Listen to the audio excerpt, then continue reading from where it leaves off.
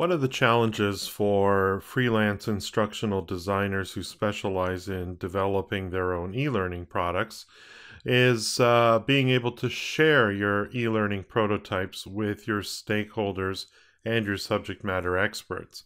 I rely quite a bit on the Amazon Web Services, or AWS if you will, and I'm going to walk you guys through creating a new Amazon AWS account and uploading some content so that you can share using that web server. So first of all, let's go to https://aws.amazon.com.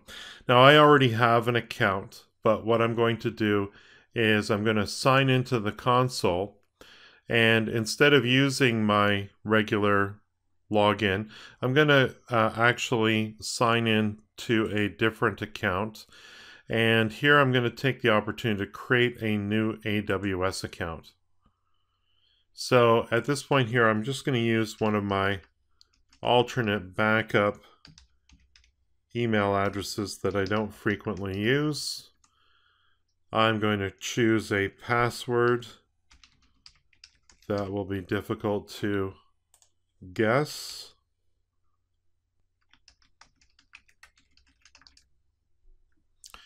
And I'm going to hit continue at this point here.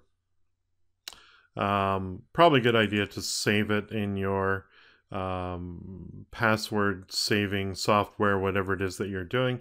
So this is a personal account for me.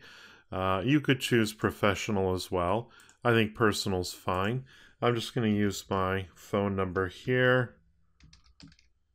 And I happen to be in Canada, but you could select, of course, the United States or whatever country you happen to be in.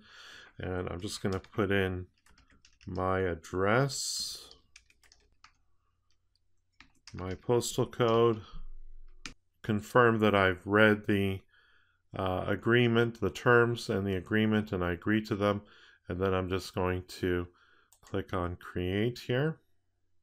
Now you do have to provide a credit card number and an expiration date.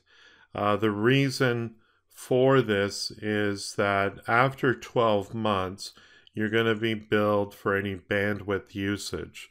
And trust me on this, if you share projects the way I share projects, typical invoicing might be a couple of pennies. My total expenses for my Amazon AWS server in my second year was probably less than $5. It was probably even less than $3. So I'm going to input in my credit card here, my expiration date, cardholder's name, and we'll continue from there. Of course, the security check here, so I'm just going to enter in these numbers to make sure that I can let them know that I'm not a robot. I'm about to get a call.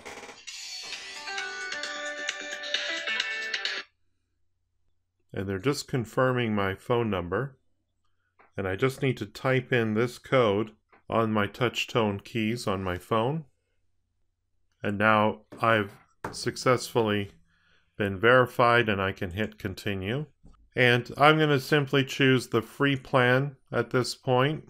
And now I'm going to sign into the console.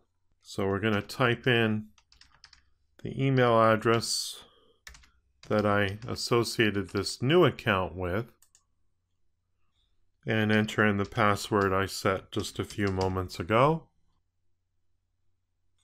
So now what I can do is I can visit the S3 service.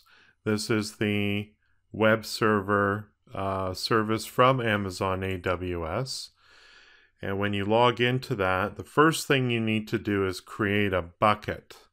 And think of a bucket as a place where you put your stuff. So I'm going to create a bucket. We're going to call this prototypes. And I can choose the region. I think it probably makes sense to choose whatever makes sense for you locally. And I can't obviously copy any settings from an existing bucket, so we'll just have to go next. And I suspected this might be a problem. You need to choose a bucket name that hasn't been used before. So I'm going to call this Paul's Prototypes. Hopefully that hasn't been, oh, that already exists. Let's try this.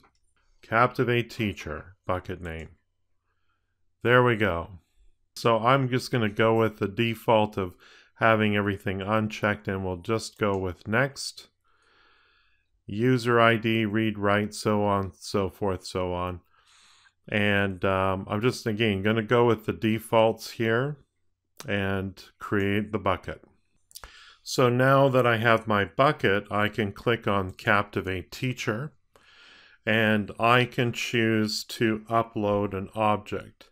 So I'm going to click on Upload. I've already have an example published project that I'm going to upload to it. I'm just going to use this project that's been published to a folder, and I'm just going to drag it right into my browser window here, and you'll see just this upload status window, and it doesn't start uploading right away because you may wish to upload additional projects. I'm going to choose Upload at this point, and you'll see the progress bar along the bottom here. So once you've uploaded the folder, you'll see it, of course, in your bucket. You can select it, and under the Actions menu, you can select Make Public. And this will, you'll see a little warning here along the bottom, and it's just letting you know that you're making this folder public. And once you do that, you can click on this, select the index.html row, and you can test out the link to that particular project. And there we go. It runs the particular e-learning course. So now all you need to do is copy this particular link that came from your Amazon S3 server, and you can share that with all of your stakeholders and subject matter experts. If you thought this video was useful, please share it with your colleagues. If you need help with your next e-learning project, consider hiring me. My focus is to create effective e-learning that helps you achieve your business goals.